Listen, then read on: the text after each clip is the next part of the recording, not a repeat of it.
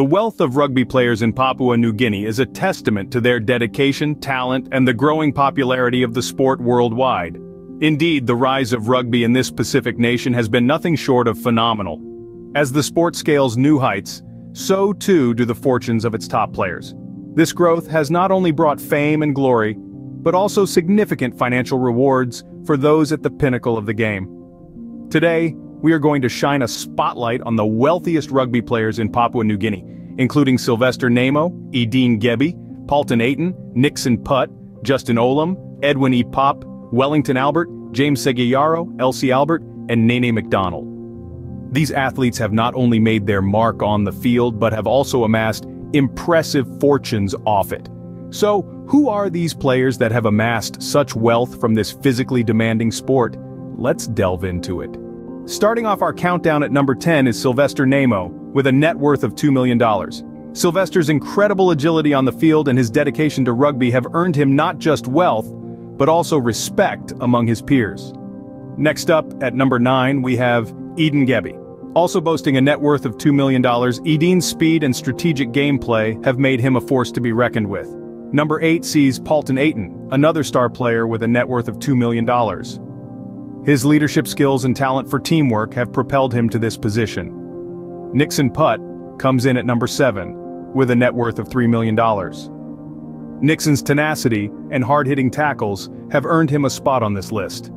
And finally, rounding off our first half of the countdown at number 6 is Justin Olam, with a net worth of $3.2 million. Justin's powerful performances have made him a household name.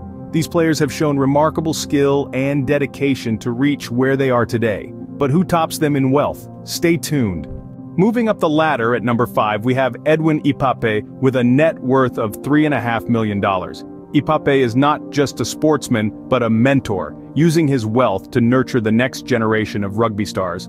Climbing to number 4 is Wellington Albert, with an impressive net worth of $5 million. His dedication to the sport is only surpassed by his commitment to giving back to the community, using his wealth to fund local sports programs. At number 3, we have James Seguiaro, whose net worth of $8.6 million is a testament to his tenacity on the field and business acumen off it.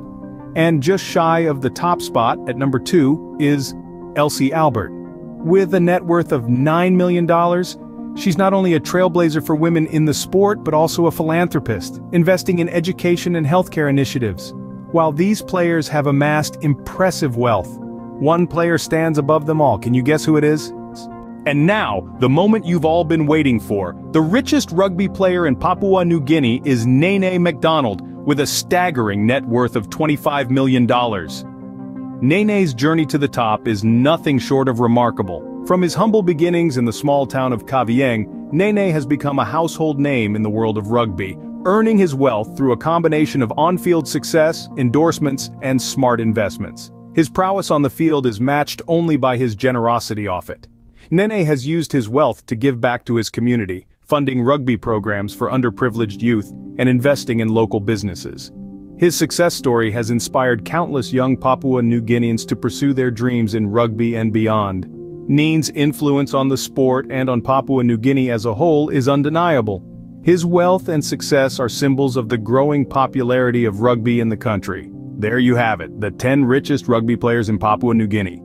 Their wealth is not just a symbol of their success, but also of the growing influence and popularity of rugby in the country. Stay tuned for more fascinating stories about sports and wealth.